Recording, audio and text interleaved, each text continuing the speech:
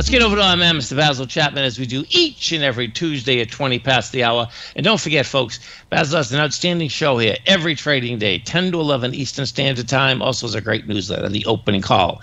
Now, it's very easy to get The Opening Call. Come over to our website at TFNN.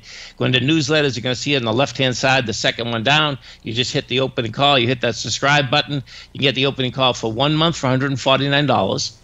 6 months for $695, which is a savings of $199, or 22%, and 1 full year for $1195, which is a savings of $593, or 33%. Now, they all come, folks, with a 30-day money-back guarantee. Basil's a great newsletter. He also has approximately 14 archives out there, so you understand how he looks at the market every day and how to ride that Chapman wave. Basil Chapman, what's going on?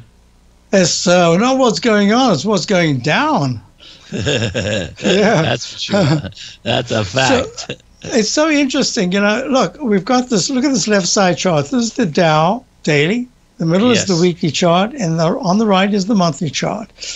So because we made that all-time high on Friday in leg C, you remember I think we spoke on Thursday because we couldn't do Tuesday, so we did Thursday, and I mentioned to you that in the Chapman wave methodology, we try to identify the lowest low bar, count each successively higher peak. When we get to a leg B or just after leg B, if there's an upgrade from a buy signal to a buy mode of the chart, it doesn't matter whether it's a 1 minute chart or a monthly chart, the implication is that it should go to at least 4 higher peaks, alphabetized sequence A, B is the next, peak C is the next, leg D, and then peak D is the following one. Well, it's very interesting because in the Dow, we got to a leg C with that move on Friday to 41,585. And I said to subscribers, we've got to be careful. We're only expecting one more peak, and then other things can happen. Doesn't mean to say it could, but this week coming up, that's the week we're in, I said I'm anticipating some kind of a pullback. So the selling that occurred this morning, almost from pre-market, yesterday was kind of almost an unchanged session, but today just started straight away. And we haven't had any let up at all. And what is really important about this is that the 9-period moving average, this green line, is still way above the 14. That so far is very bullish. So to get that green to go pink, in other words, to go under the 14-period moving average, which would be very negative, you'd have to see a slide to about 40,500 or less, and it has to be very quick. And I don't know what provoked the selling, but the fact that it started just the very first trading day of September, kind of when everyone's back at work, although I'm sure people were at work throughout the summer, but maybe much lighter, tells me that I've got to monitor this very carefully because it seems to me it's a little bit programmed because I still have the technicals here that are good. Like the MACD is good. Relative strength did pull back, but it's still pretty strong. Stochastic still at 88%. I mean, that's fabulous. I love 88% when we're long, and we are long.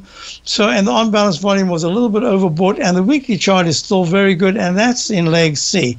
So I'm watching this very closely because it's very seldom, especially when you're going to new highs, that the chart will fail at a C and not go to at least a D. So that's where we stand right now. But what's very interesting is, there's a rotation going on. And some of the financials, for instance, our Bank of America, which we are still long, I typed that in the wrong place, let me put it over here, is still holding pretty well. And I think it's really important, at least as the way I see the market, that the financials hold up. It's not great, but it's holding pretty well. It's only down 15 cents. And in the healthcare, I spoke to you about that healthcare stock that we've got, SOLV. Solventum Corporation is in the healthcare industry. It's a spin-off from Triple M. I said we were anticipating when we went long that it should go to 4 higher peaks to a leg D, and it should hit the 200-period moving average. It's done all of that, and even today it's down 31 cents. If you put that together with, say, United Healthcare, which is also holding very well, it's up $9.74 at $5.99, almost $600. If you put it together with GE Healthcare, what I'm saying is that there's a rotation going on, and how that rotation unfolds over the next week is going to be important. So you can see here's GE holding well. Even we've rotated into this telephone. Look, AT&T. I know AT&T goes back for you decades. Omar Bell, that's right. your mom worked for AT&T. That's right. And look at this. It's at, you know what's fascinating? Even with that split, you remember it was like 1981 or 82 or 3, something like that. They were forced to break up. And then even with the breakup, look, they're still in the run. They're still holding very well. Anyway, today they're up 3%, 2.29%. Right.